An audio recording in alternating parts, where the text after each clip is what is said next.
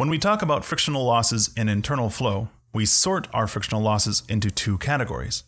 Major losses, which are the frictional effects between the fluid and the pipe wall, and what we call minor losses, which are any point where the fluid changes shape, or changes size, or changes direction.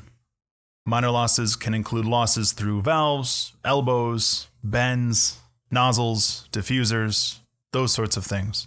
They typically make up a small proportion of the frictional losses, that's why they're referred to as minor losses. For frictional losses in general, we describe them as head losses, and we can calculate them by considering our conservation of energy equation from Chapter 3. We had neglected the frictional losses, the head loss, but we can talk about it now.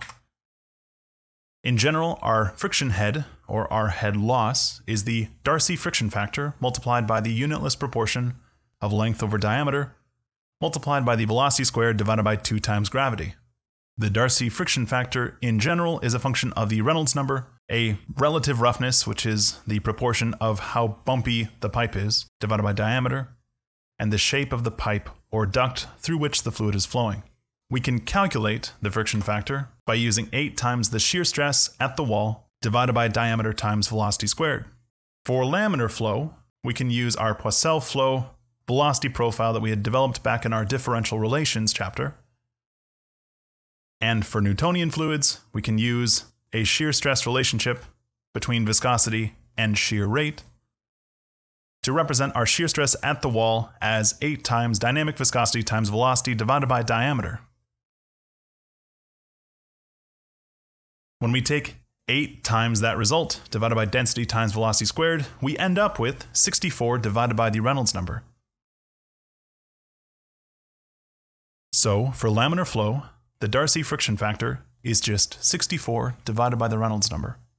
A nice, simple, easy equation. For turbulent flow, our equation looks like this. This is called the Colebrook equation, and it relates the friction factor to relative roughness and the Reynolds number. Unfortunately, it's an implicit relationship, meaning friction factor appears on both the left and right sides of the equation.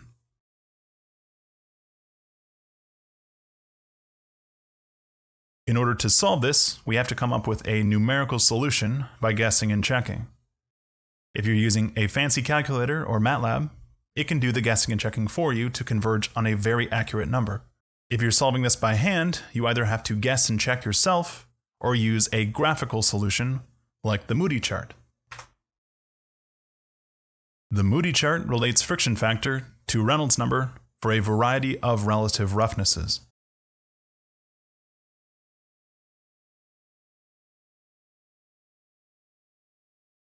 Relative roughness is a dimensionless proportion, and it represents the average bump height along the walls divided by diameter. That average bump height we represent with an epsilon.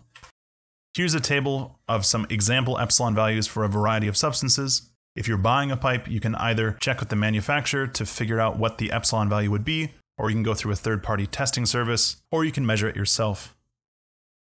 But armed with an epsilon value and a diameter, we can calculate a relative roughness and use that value with our Reynolds number to look up a friction factor on the Moody chart that is about plus or minus 15% accurate across the entire range of the chart.